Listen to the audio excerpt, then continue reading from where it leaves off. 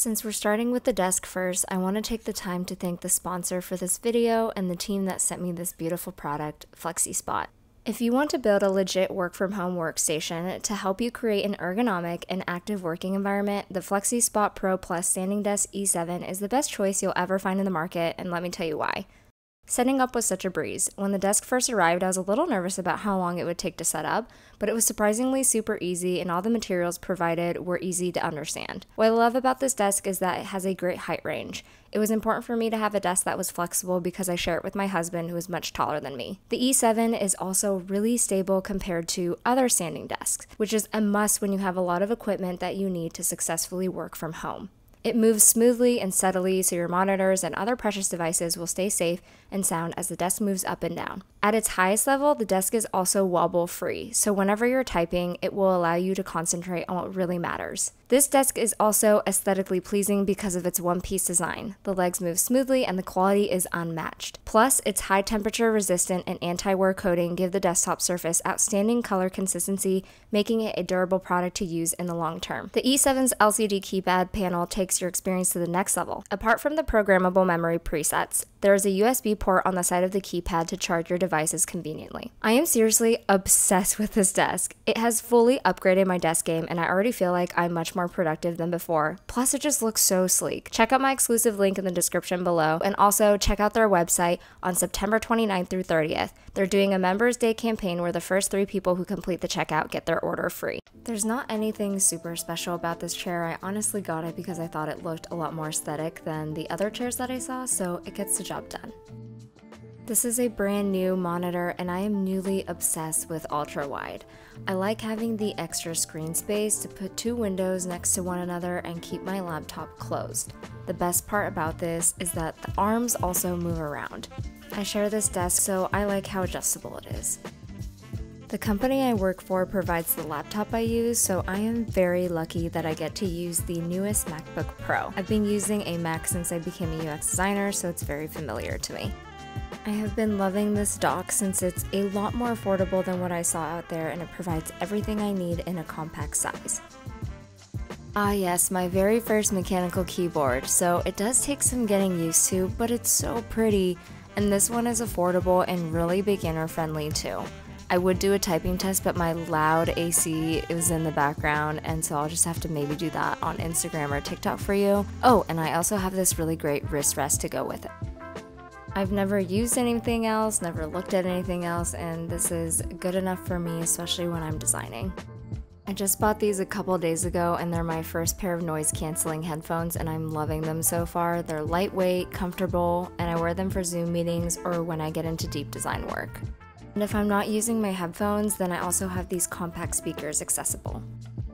This is my first time using a webcam, and this one has an insane resolution. The image is so clear, plus it's tiny and cute. I love this mat because it creates a little border for my keyboard and mouse, but the best part is how it holds a lot of my design sketches, since I always have scratch paper laying around. This stand not only saves me space, but it also hides cords, and having an easy access drawer is really nice too. When I had a standing desk in an office, they provided us with these mats, and now I'm so used to them that I need that cushiony support. I'm really freaking short, so my feet don't touch the ground in most chairs. I know it's comical, so a footrest really helps with my posture and any discomfort. When it came to decor, I wanted to create a feminine yet chic space, so having a larger decor piece like this vase helps pull the desk together. It also matches the wooden theme going on, and it not only tells you the time, temperature, and the date, but it also charges your phone.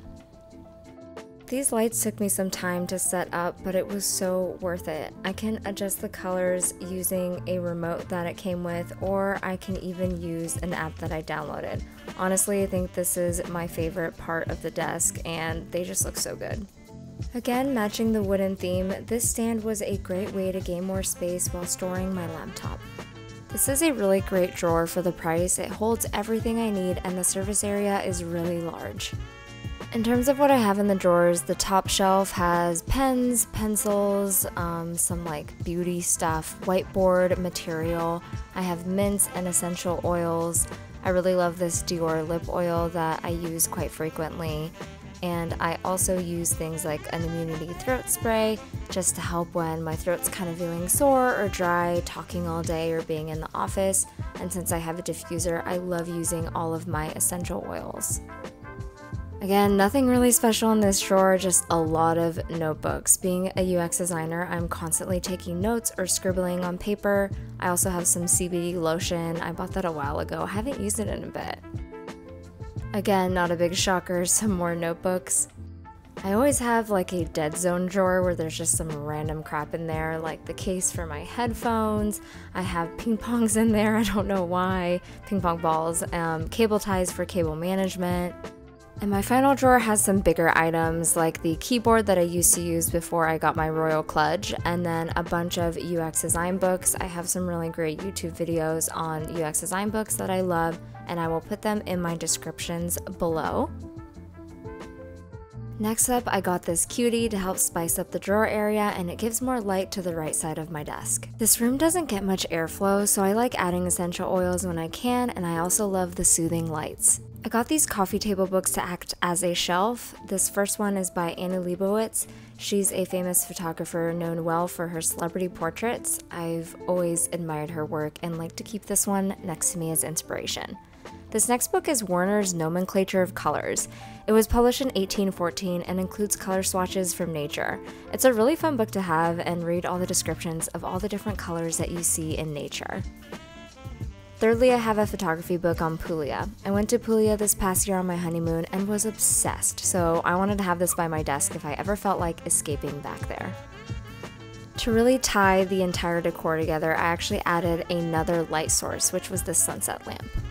I hated this process so much. I never used to organize my cords, so these are all the things I needed to help keep my cables organized. I got scissors, heavy-duty tape, cable raceways, cable Velcro ties, and cable clips that taped onto the desk. I taped 2 outlets to the bottom of the desk so they would be tucked away and unseen, and I started sticking the cable raceways to the bottom of the desk and planned out where each cable would go before tucking the cords into the raceway. Some of the thicker cords took some serious muscle. As you can see, I'm getting so over it. You can tell how much I detest this process.